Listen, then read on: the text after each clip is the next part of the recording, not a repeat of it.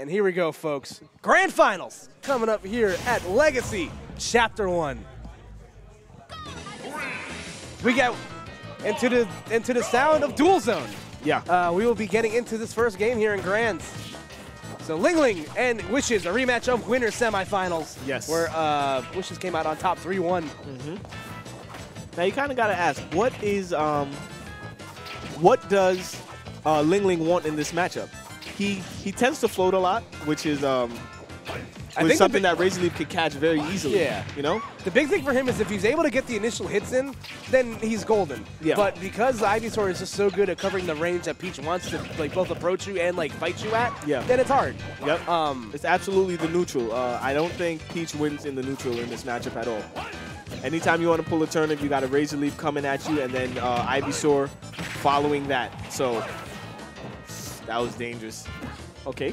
That grab just gonna whiff completely. Yeah. Oh, sheesh. Oh, and that Razor Leaf, he forced the jump with the Razor Leaf. That's a plant. Yeah. That is a healthy plant. It's like, what do you do in that situation? Wish is doing a really good job of just covering all spaces. He knows exactly where LingLing wants to be, and he's there. Also, the big thing is that like, obviously the biggest thing for Peach is always just like keeping her in like disadvantage. Like, and Ivysaur is just like such a great character at doing that because of how good of a hitbox that up air is. But also this, Ivysaur can just do that so like easily and not have to worry about getting regrabbed. Like you have to respect Vine Whip so much in this matchup. Needless to say, forward air meets its mark. And that will kill. Nonetheless, I mean, as much momentum as or control Wishes has had in the beginning of this match, it's dead even. 0.2% off. Ooh. Okay. That back here gonna punish that nair. Again, neutral, and once again gonna go punish with the back air. Yeah. So now LingLing has himself, albeit a percent lead right now. So okay. And you can see Wish is playing a different form of neutral now. But in the first stock, he was opting to do a lot of Razor Leafs in the neutral. But now we're even seeing the Charizard come out. So. Oh, sheesh. Yo, why does that kill like that? He was at like 56. My man. Yeah, I think that is a really important thing about this matchup for Pokemon Trainer is that the big thing is like the element of surprise, having to adjust to 3 different types of play styles. The snipe. The snipe, you're dead. Oh wait, but you have this guy. Oh, you can fly. Nice. Baited out that offensive option coming off the stage, was able to drift right out of range. They're gonna eat a back air for it. Ooh, that could have been huge damage coming out for LingLing, but Wish is able to avoid any further harm. I'm actually surprised that didn't connect. It looked like he might have DI'd up and out, so he wasn't hit with a strong hitbox of that, where he wasn't in range of that nair, and then just air dodge for it. I mean, after. Good job. Okay. Last stock situation, though, both of these guys kind of slugging it out for this game 1. LingLing able to turn this one around in the beginning. He was didn't seem like he knew what he wanted to do. Ooh, that's gonna connect. No, that move is very strong though. Very strong. Ooh, that could have been really bad for both players right there. Oh, nice read with the up smash right there. What was he doing? His best. Why was he just like that? Had to have been a mistake. That had to have been. Look, he just floated right on top of him. He could have landed with nair or anything. That had to have been a misinput. Look at this. And now that I look at the player cam, you could tell he immediately wanted that one back. Because he knew what he wanted to do, but it just didn't come out. I got to say, I'm a big fan of this plant-based neutral coming out from Wishes. Little vegan neutral? Yeah, man. This is eating clean, like all like farm-grown products. My man Ivysaur with the vegan neutral. You heard it here first. Koopa and GODFiDENT, the vegan neutral. Yeah, drives a hybrid. Like, we're out here, man.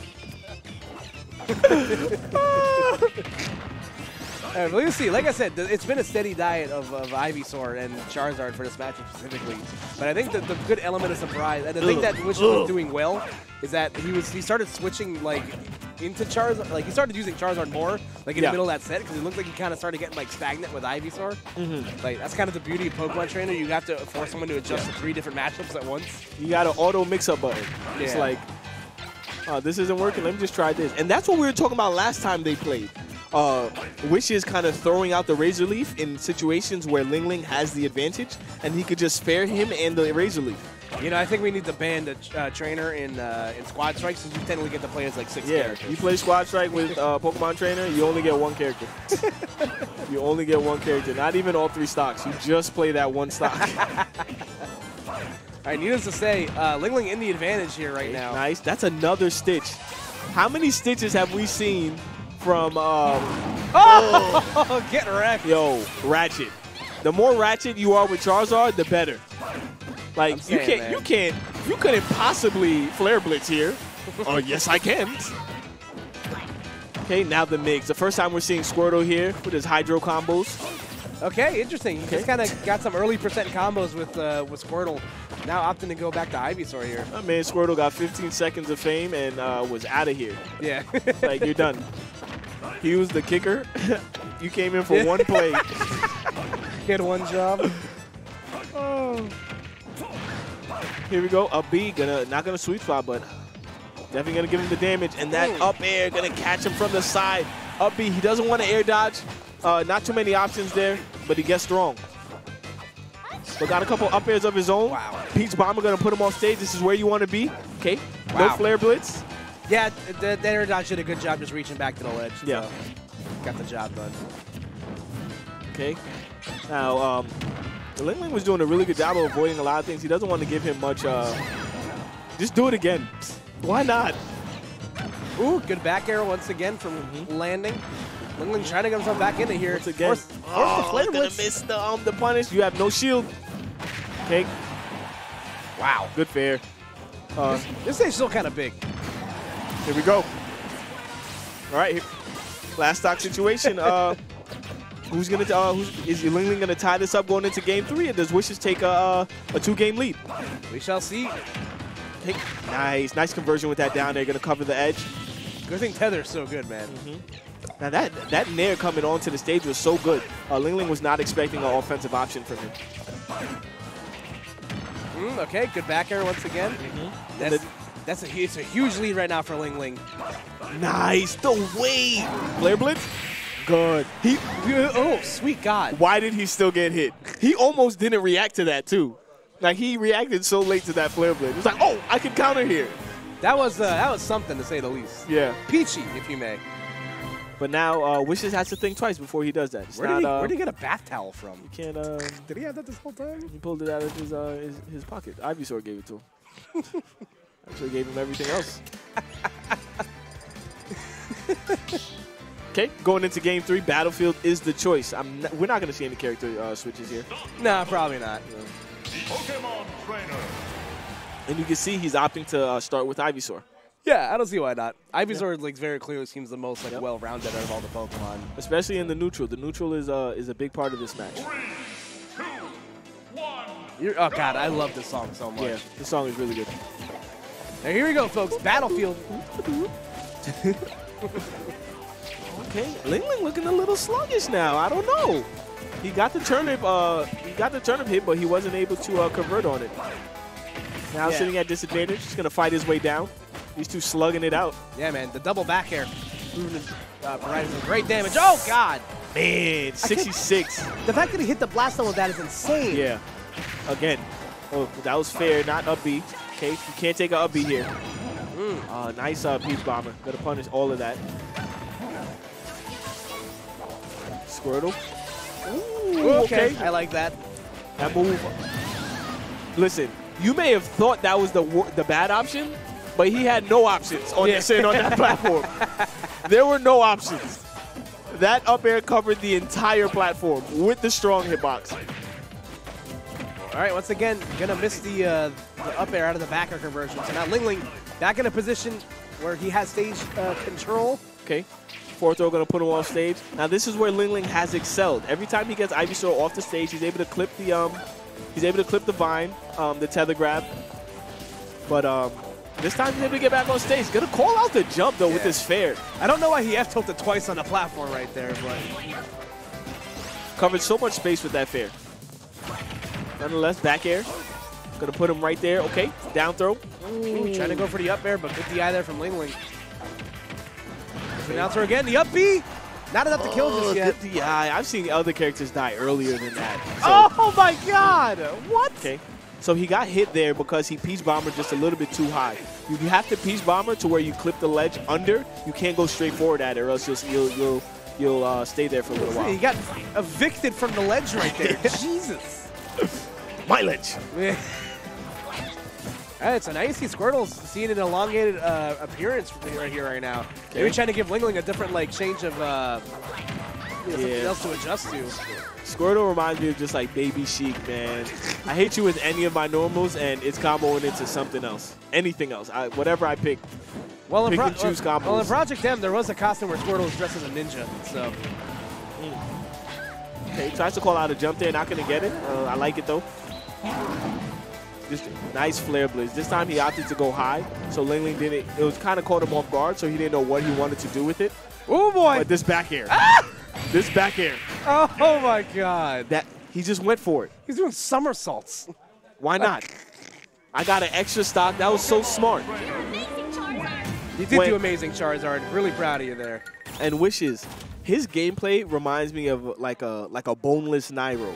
Like he's not afraid to kind of go for those YOLO reads, those YOLO offstage options. He's very high pressure. Like when Wishes has the gears running, like he's a force to be reckoned with. It feels like he's like a step ahead of everybody. Yeah, like exactly. And that's exactly. Nairo looks like he's 3 steps ahead of everybody when he has you in the mix. Exactly. So here we go, folks. I really enjoy watching both of them play, Nairo and Wishes. So the rubber match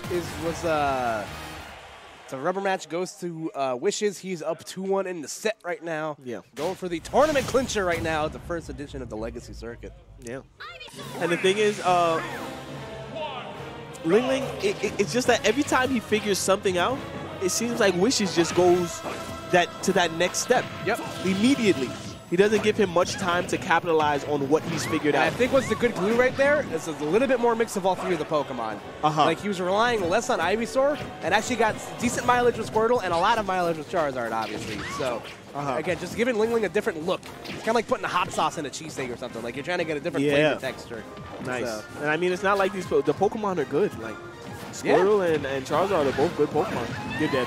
You're not surviving that one. Down throw up air connects, so a strong lead and start right now. Again, another Stitch Face on deck, though. Now, this is tough.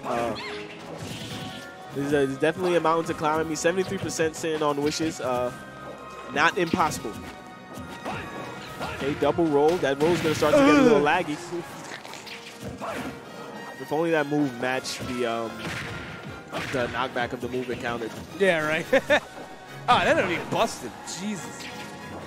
Oh, okay. Oh, did he want fair? Fair absolutely would have scooped him. Yeah, regardless, Wishes getting a second chance at life here thanks to Charizard. Good job. The only reason why he was able to get that option coming out of shield is because he dared on his shield, doing the down, and then Peach Bombing, so he had no limited options. And I like the little mix-up right there, using Withdraw with Squirtle. Oh, but that is a shield poke. What's he going to do? Yeah, throw that away.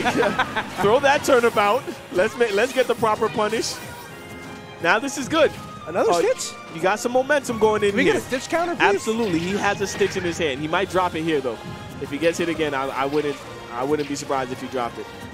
And then they see he's like he's fishing for it. Like he's kind of trying to play off the fear. Right. Okay, no jump. He has no jump. Oh, he does have a jump. Yeah, is what I would say. Wow. Does Squirtle get a jump after he does that side B thing? I don't. Like Inklings? To be honest, I have no idea. Yeah, oh, he goes for the down throw. Oh, this is scary. Connects. He died at this percent last time. He was able to survive it. As you can see, he can't take the cross up. He just sneezed on him. That was obnoxious. That up smash had so much startup. You looked at Ivysaur's whole face before he was able to come out and grab recovery frames.